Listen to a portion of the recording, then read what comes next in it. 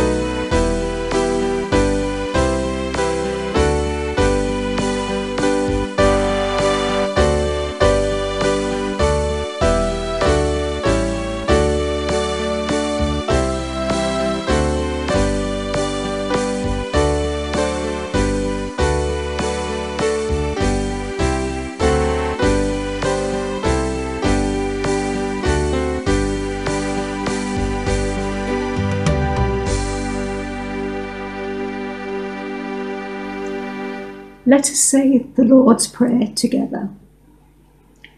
Our Father, who art in heaven, hallowed be thy name. Thy kingdom come, thy will be done, on earth as it is in heaven. Give us this day our daily bread, and forgive us our trespasses, as we forgive those who trespass against us. And lead us not into temptation, but deliver us from evil. For thine is the kingdom, the power, and the glory, forever and ever.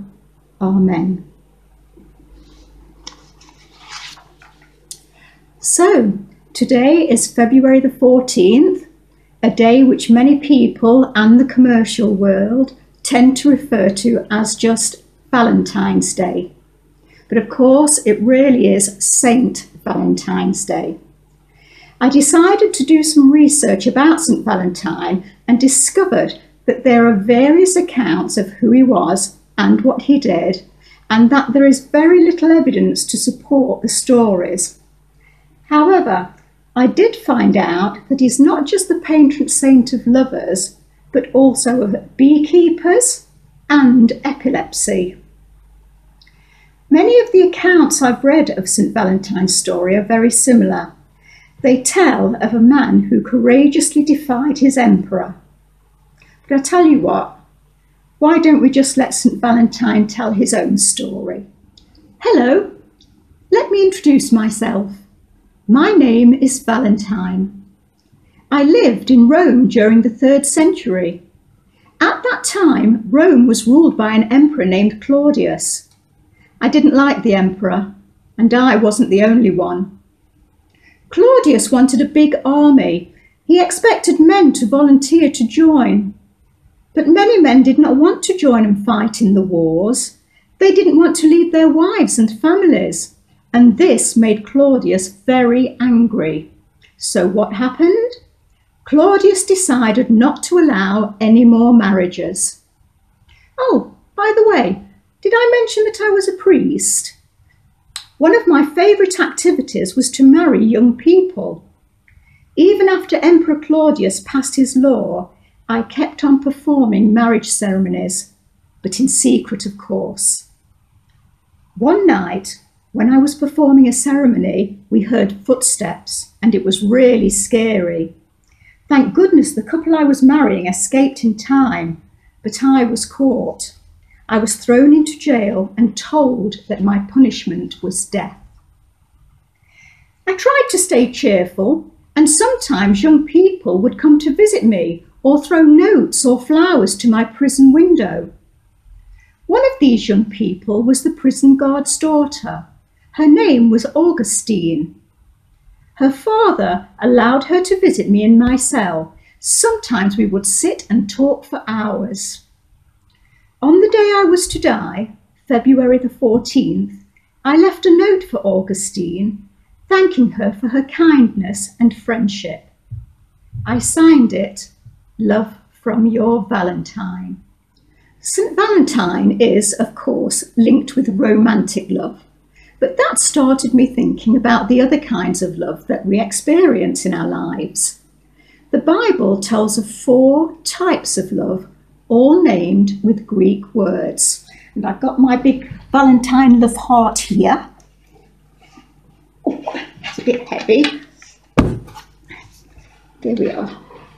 Hope you can see it. Oh, the first love, and I'm going to try and get my pronunciations correct as well, is storge, and that describes the love for one's family. Let's stick that on the Valentine heart.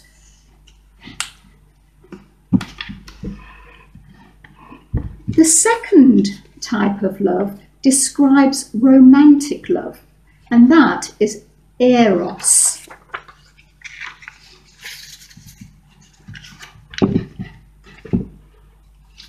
And then the third kind of love is called philia. And this describes the love between friends and fellow human beings.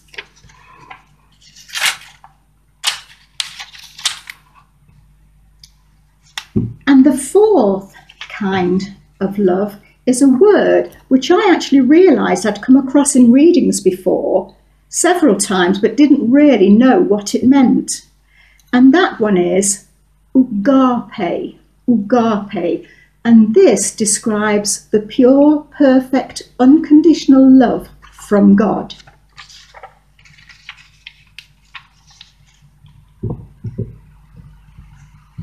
So, this is the type of love that God gives to us. It's pure, it's perfect, and it's unconditional. It could be described as the King of love.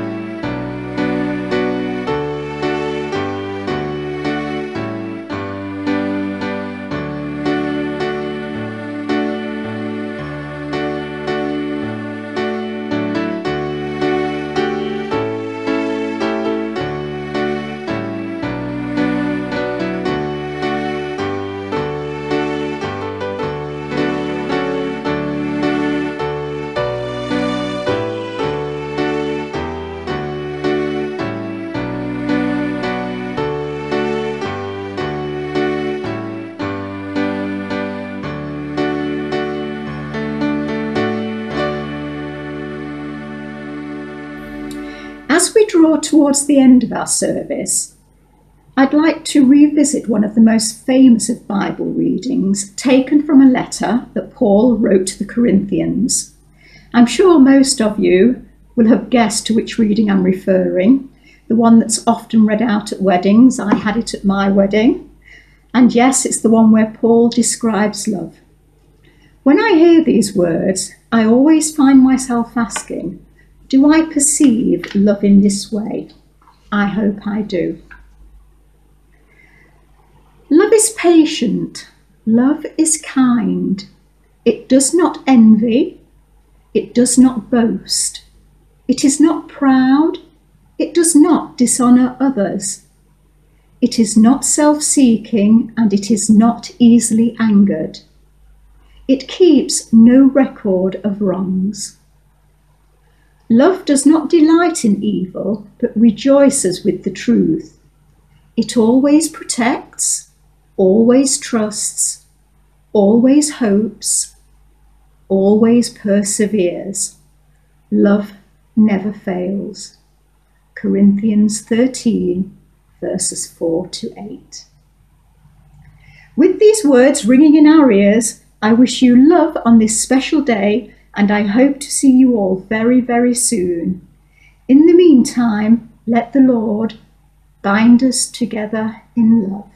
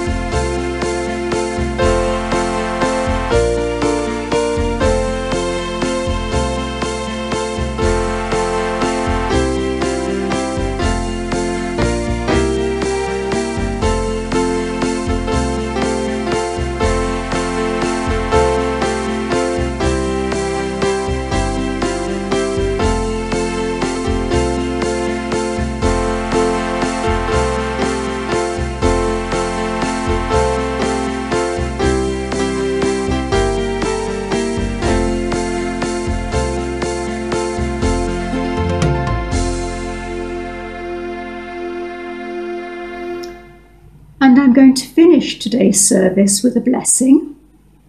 God bless you all on this special day. God keep you in his care, and may his blessing and his love go with you everywhere. Amen.